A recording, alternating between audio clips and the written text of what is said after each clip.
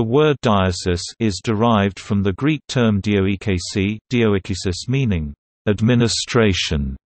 Today, when used in an ecclesiastical sense, it refers to the ecclesiastical district under the jurisdiction of a bishop.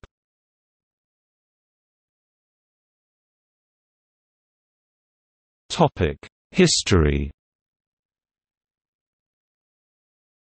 In the later organization of the Roman Empire, the increasingly subdivided provinces were administratively associated in a larger unit, the diocese, Latin diocesis, from the Greek term dioikesis, meaning administration.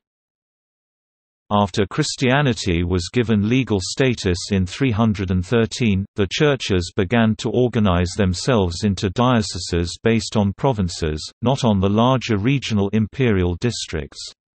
The dioceses were often smaller than the provinces since there were more bishops than governors. Christianity was declared the empire's official religion by Theodosius I in 380.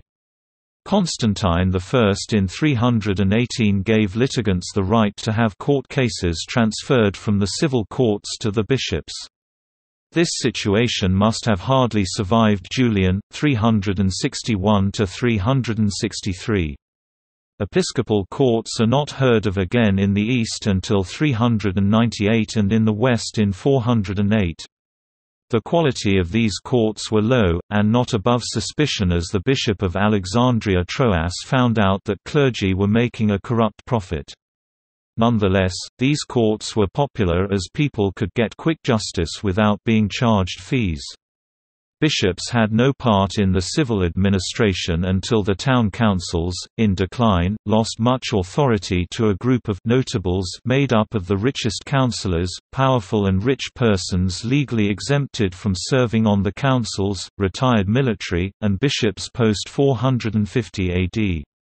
As the Western Empire collapsed in the 5th century, bishops in Western Europe assumed a larger part of the role of the former Roman governors. A similar, though less pronounced, development occurred in the East, where the Roman administrative apparatus was largely retained by the Byzantine Empire. In modern times, many dioceses, though later subdivided, have preserved the boundaries of a long-vanished Roman administrative division. For Gaul, Bruce Eagles has observed that it has long been an academic commonplace in France that the medieval dioceses, and their constituent pagi, were the direct territorial successors of the Roman civitates.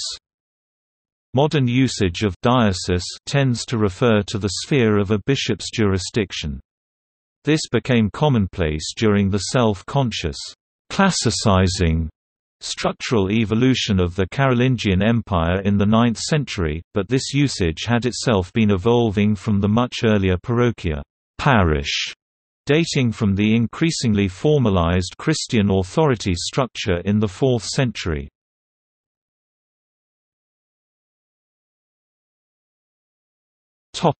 Archdiocese. Most archdioceses are metropolitan sees, being placed at the head of an ecclesiastical province. A few are suffragans of a metropolitan see or are directly subject to the Holy See. While the terms, diocese and episcopal see are applicable to the area under the ecclesiastical jurisdiction of any bishop, a bishop in charge of an archdiocese thereby holds the rank of archbishop. If the title of archbishop is granted on personal grounds to a diocesan bishop, his diocese does not thereby become an archdiocese.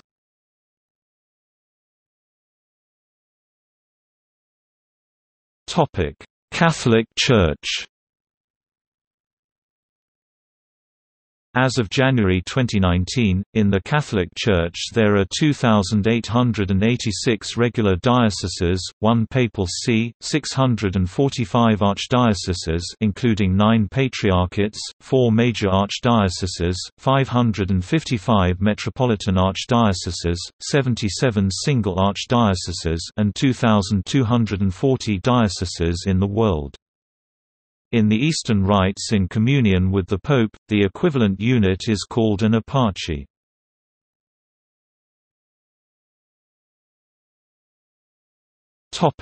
Eastern Orthodox Church. The Eastern Orthodox Church calls dioceses episkopai in the Greek tradition and eparchies in the Slavic tradition.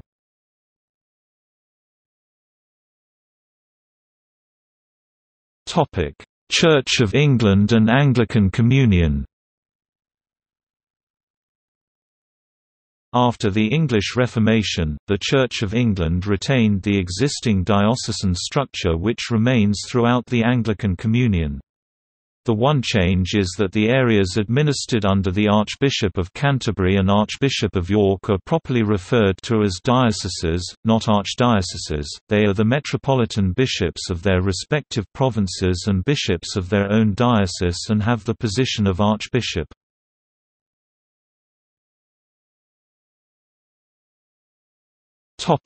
Lutheranism.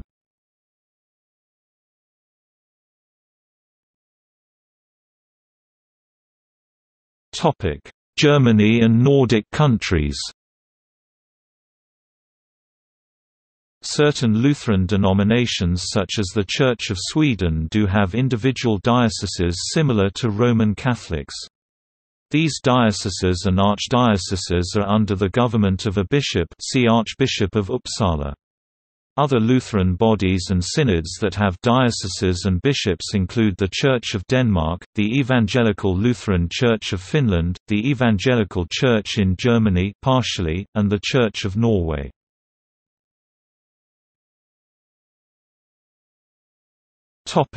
Holy Roman Empire.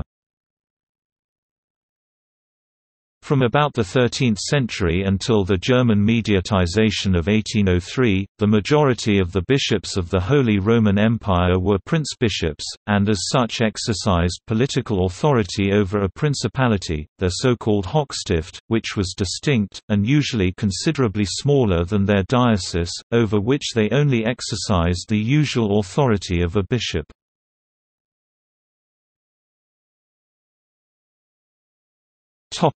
Lutheranism in the United States. Some American Lutheran church bodies such as the Evangelical Lutheran Church in America have a bishop acting as the head of the synod, but the synod does not have dioceses and archdioceses as the churches listed above. Rather, it is divided into a middle judicatory. The Lutheran Church International, based in Springfield, Illinois, presently uses a traditional diocesan structure, with 4 dioceses in North America. Its current president is Archbishop Robert W. Holtz.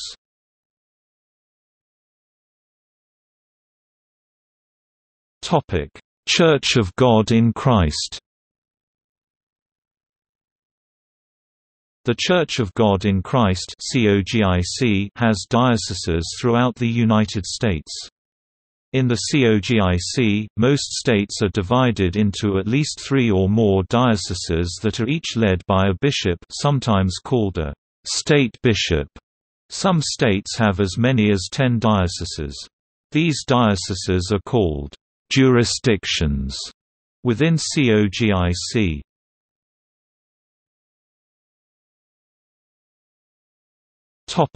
Latter-day Saint movement. In the Latter-day Saint movement, the term bishopric is used to describe the bishop himself, together with his 2 counselors, not the ward or congregation of which a bishop has charge.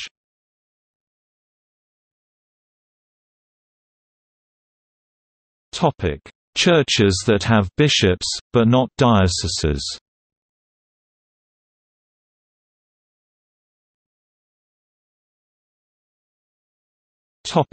Methodism. In the United Methodist Church, the United States and some other countries, a bishop is given oversight over a geographical area called an episcopal area. Each episcopal area contains 1 or more annual conferences, which is how the churches and clergy under the bishop's supervision are organized. Thus, the use of the term diocese Referring to geography is the most equivalent in the United Methodist Church, whereas each annual conference is part of one episcopal area, though that area may contain more than one conference. The African Methodist Episcopal Church has a similar structure to the United Methodist Church, also using the episcopal area. Note that the bishops govern the church as a single bench. In the British Methodist Church and Irish Methodist Church, the closest equivalent to a diocese is the circuit. Each local church belongs to a circuit, and the circuit is overseen by a superintendent minister who has pastoral charge of all the circuit churches, though in practice he or she delegates such charge to other presbyters who each care for a section of the circuit and chair the local church meetings as deputies of the superintendent. This echoes the practice of the early church where the bishop was supported by a bench of presbyters. Circuits are grouped together to form districts. All of these, combined with the local membership of the church, are referred to as the connection.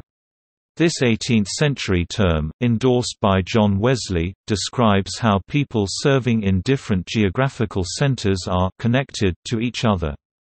Personal oversight of the Methodist Church is exercised by the President of the Conference, a presbyter elected to serve for a year by the Methodist Conference. Such oversight is shared with the Vice President, who is always a deacon or layperson. Each district is headed by a chair, a presbyter who oversees the district. Although the district is similar in size to a diocese, and chairs meet regularly with their partner bishops, the Methodist superintendent is closer to the bishop in function than is the chair. The purpose of the district is to resource the circuits, it has no function otherwise.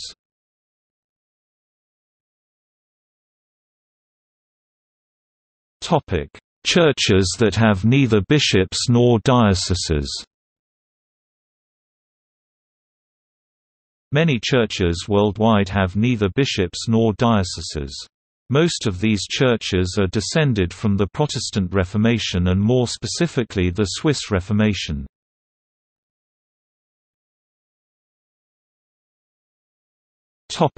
Presbyterians.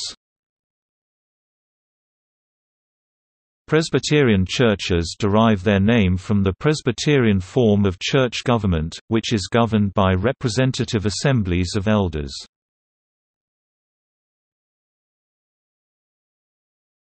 Church of Scotland. The Church of Scotland is governed solely through presbyteries, at parish and regional level, and therefore has no dioceses or bishops.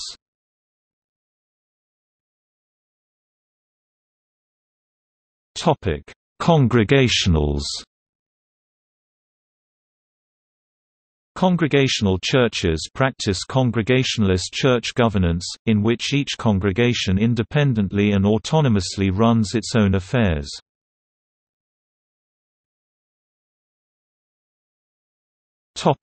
Churches of Christ.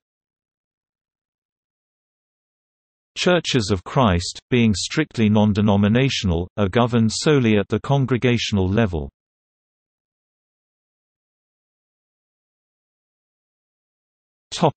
Baptists.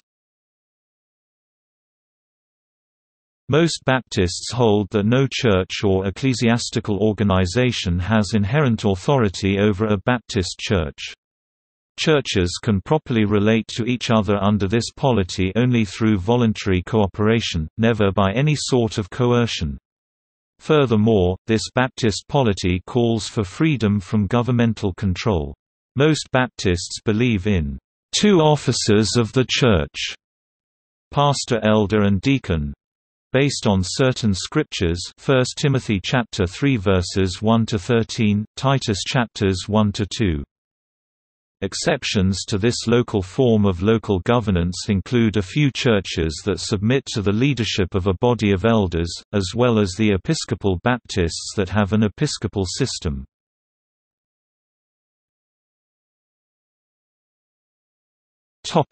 Continental Reformed churches. Continental Reformed churches are ruled by assemblies of elders or ordained officers. This is usually called synodal government by the Continental Reformed, but is essentially the same as Presbyterian polity.